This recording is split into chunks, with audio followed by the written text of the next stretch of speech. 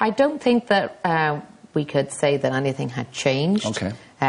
For better or for worse. You know, Millie was up and down, constantly having conversations, but we weren't empowered to have the conversation that we know you should have, which is to talk.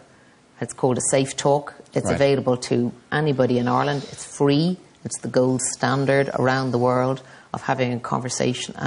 Think of it as mental first aid. All right. You know, literally. And it's a conversation you have where you ask the questions directly. You know, when somebody, if you are, you know, afraid of them being at risk, you know, self-harm or thinking, you know, about suicide, that you actually have the conversation and say the words. Are you thinking about killing yourself?